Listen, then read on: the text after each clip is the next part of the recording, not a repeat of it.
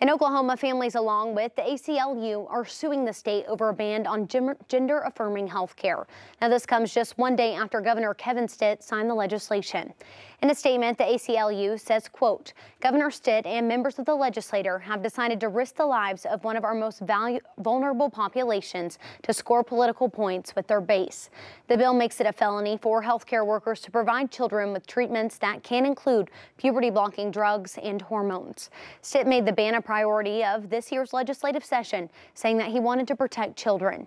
Transgender advocates and parents of transgender children say that such care is essential. Oklahoma now joins 15 other states, including Arkansas, in restricting the practice for transgender youth.